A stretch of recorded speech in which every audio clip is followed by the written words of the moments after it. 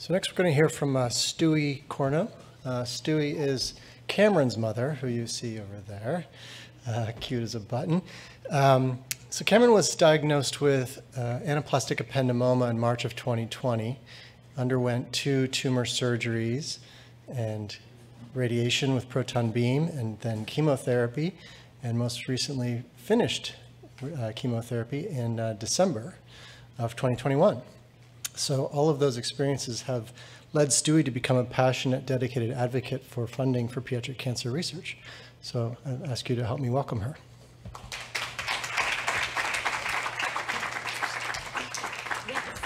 So there's the advancer. Awesome. Thank you. All right, come on. Well, future Dr. Cameron, thanks we're here for her performance. So she brought her guitar and microphone. So if I get boring, she might break out and sing and dance. Cameron actually told me during the last session that the primary tumor photo on one of the slides was yucky and that she didn't like it. And she liked the other pictures better. So Dr. Wessel, if you're still on, your next hire is right here. In all seriousness, hi everyone, I'm Stewi Corno, and mom to Cameron, this rock star 3-year-old who is a cancer survivor. And today I'm going to tell you a little bit about this warrior, and soon you'll realize what it means to be Cam strong.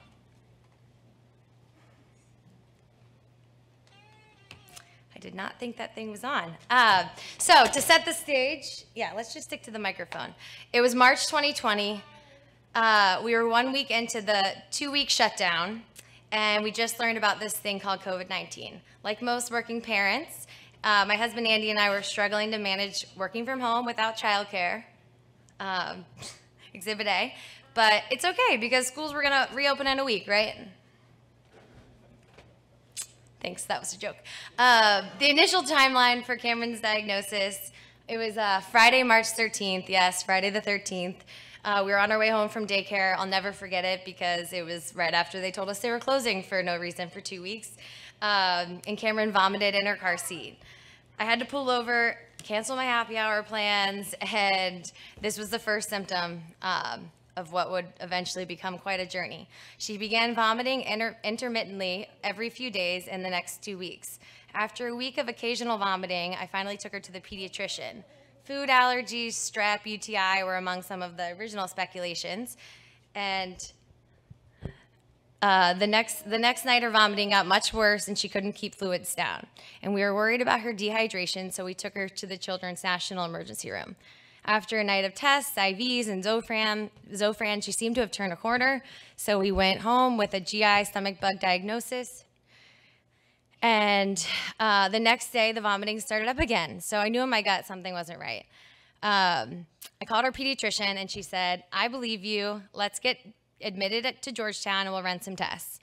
Cameron was directly admitted to General Peds at Georgetown Hospital. After a few failed tests to figure out what was going on, Cameron had an endoscopy scheduled, but the attending, Dr. Renner, said, you know what, let's just rule out neuro, even though I don't see any signs.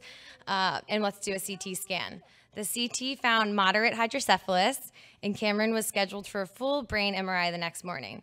The next day, Friday, March 27th, I'll never forget this day for a lot of reasons. A cookie to the rescue, Dr. Turetsky, who was at Georgetown with us, may I add. But I'll never forget March 27th. It's not only my dad's birthday, who just came and surprised me. It was the day we found out that the MRI found a tumor. And when I pressed on how big it was, they said the size of a clementine. And it was at the back of her brain, compressing on the brainstem and the 4th ventricle. And Cameron was rushed to emergency neurosurgery to release the pressure and resect the tumor. The 6-hour surgery went an unexpected 14 hours due to the vascular nature of the tumor, and Cameron remained intubated the next couple days until they attempted again to resect the remaining tumor. So 4 days later, Cameron had another neurosurgery to remove the rest of the tumor, and it was a huge success. In fact, the surgery took half the time they expected, and the neurosurgeon, Dr. Calhorn, said that was a different tumor than I saw last surgery, so your prayers must have worked. They also put in a Broviac central line for treatment. While she was intubated, I used that time to connect with other cancer families and use my network around the DMV. And someone once told me, one of the cancer moms, you get 3 quotes for a house project, but only 1 quote on your daughter's brain. So that's something that really stuck with me and made me decide to go talk to as many people as I could. So we met with both Hopkins and Children's National, and all had the same diagnosis and recommended staying with Dr. Calhorn at Georgetown for her final neurosurgery. Dr. Rude, she had three brain surgeries in 12 days, but this one was to put in a VP shunt and get rid of her EVD. During this time, the pathology results revealed that Cameron was diagnosed with a grade 3 anaplastic ependymoma. As you guys all know, cancer of the central nervous system. Cameron remained in the PICU for over a month for recovery and therapy, speech, OT, PT. She had to relearn how to eat, drink, talk, sit, and walk. As you can see, she's recovered quickly. It was as if she was a newborn in an 18-month-old's body. And somewhere in there, not on the official timeline here, I found out I was pregnant. Unrelated, but I still think it's newsworthy. And so take the beginning of the pandemic, keep dropping things, a cancer diagnosis, and a new pregnancy. So that trifecta made Cameron's hospitalization a bit more complicated. Thank you so much, Dr. Cameron. COVID-19 restrictions, as you guys all know, introduced the one-parent rule of being unable to leave the room, long periods of isolation, the list goes on. But I'm really thankful for the Georgetown PICU and oncology teams to lean on, and honestly, I still keep in touch with some of the nurses, Dr. Teresky, who many of you know, and speaking of Dr. T, I really appreciated how he shared with me when Cameron's case was discussed at the tumor board. I think it was like the region or the East Coast or something. I don't really remember. But what I do remember is one of my dad's friends actually was in that meeting. They obviously didn't mention Cameron's name, but he knew that they were talking about her case. So it's pretty cool, and that kind of comes full circle as a mom. All right. Next slide. So a few months later, she was recovered from surgery, and the treatment journey began. We returned home, and we decided to pursue her treatment with Children's National, where they had more experience with this type of cancer. It was May 2020, and she started her 7 weeks of proton beam radiation, mostly on her brain, and there was a part of it where it was her brain and her spine, with Dr. Ladra at Sibley Hospital. The team was wonderful. That's Cameron's mask right there. And I don't have the final picture, but when they gave it to her at the end, it actually looked like a unicorn per her request. So it was really cool how they catered to her in that way. And in fact, she's singing.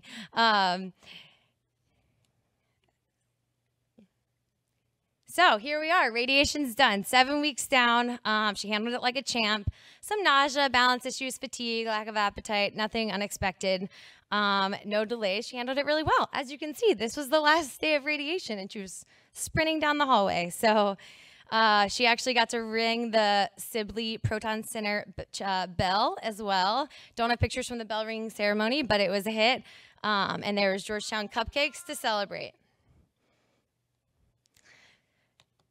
There were many MRIs throughout each step of the process and treatment. The July MRI, July 2020 is one I want to highlight because that was when we first found the small metastatic spot on her spine. They were unable to biopsy it or operate on it, so we just decided to continue to monitor it and figure out what the best treatment was.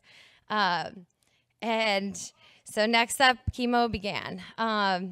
And I guess I think it's important to say there was a study that the children's team told us about that was still a 10-year study that was still going on at that time that talked about how with this type of cancer, it showed that there was a long-term chance of survival of over 80%. So that was 10% higher than they originally told us. So as a parent, when someone tells you that your kid has a chance of 10 plus years long-term survival, greater than 80% now when you thought it was 70. I mean, obviously that's huge.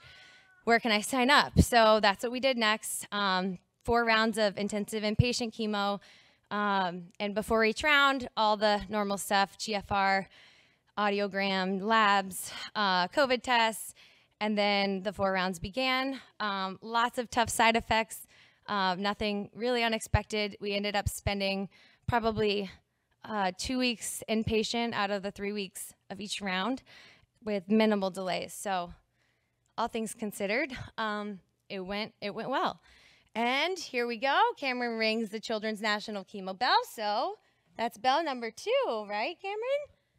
And for that one, Daddy got to go with us instead of just one parent. So that was exciting.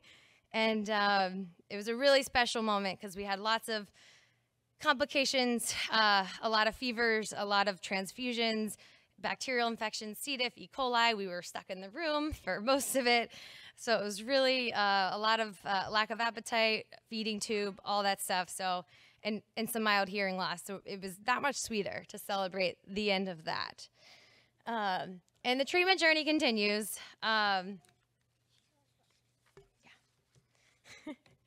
So Cameron had a shunt replacement surgery in October 2020 to have a new programmable shunt to allow her to be enrolled in, or potentially be enrolled in the clinical trial for targeted radiation antibody treatment. And that's the radio-labeled monoclonal antibody therapy. And unfortunately, she didn't pass the stress test. So she was ineligible for compassionate relief to participate. So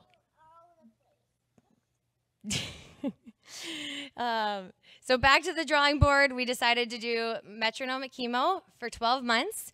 And as y'all know, that's oral low-dose chemotherapy. We gave it to her at home.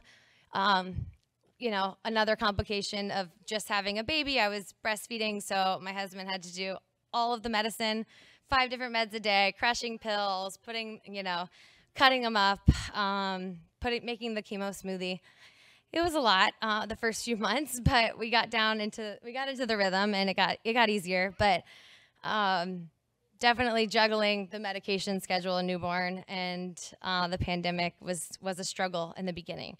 But chemotherapy, the good news is, proved her metastatic spot on her spine that we were all worried about was actually not a tumor, and Cameron ended up completing her oral chemotherapy in December 2021. So on December 2nd, Cameron rang for the 3rd and final time the Children's National Bell, which was a huge, huge benchmark to end 20 months of treatment. Yeah. And to top it off, we had the grandparents there with us to celebrate. And today we have Nona and Popsy. And Mimi and Babo are online. So that was a huge celebration for Cameron. All right, Courageous Cameron. So in November 2021, Cameron was awarded the Jack Preston Courage Award. And the reason I wanted to bring this up is this was kind of like the gateway for my husband Andy and I to be introduced to cancer foundations and the world of advocacy and how severely underfunded pediatric brain cancer research was. And it's made me recently a passionate advocate for foundations like CCF and the Lila Bean Foundation. But I'm sure it's no surprise to y'all in seeing this rock star up here that she's courageous and brave. And multiple doctors commented on her zest for life and feisty personality, which I think, one of them may have been Dr. Teresky, but I think are important to beat cancer. And I'm just really grateful for this award because it introduced me to people like Dr. Rude and these amazing foundations that I could potentially help with.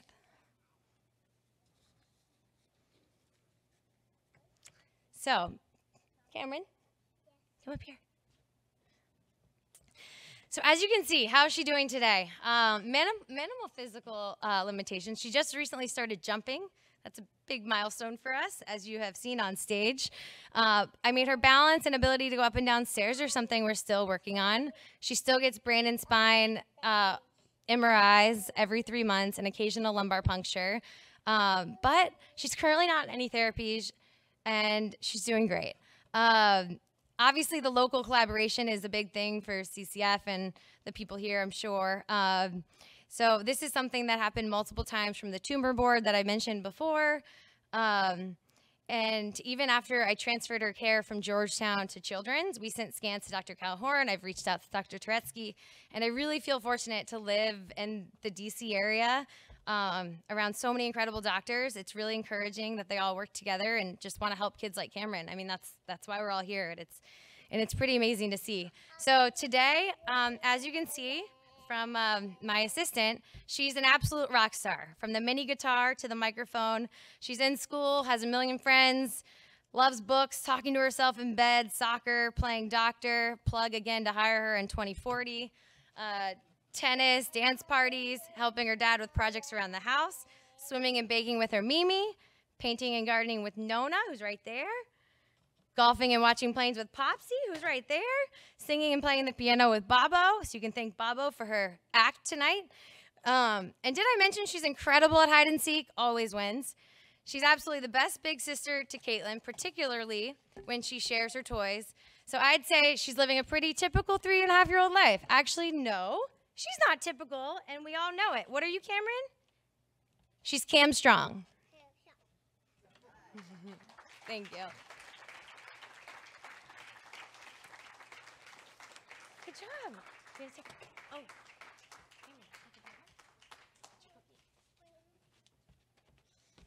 Any questions?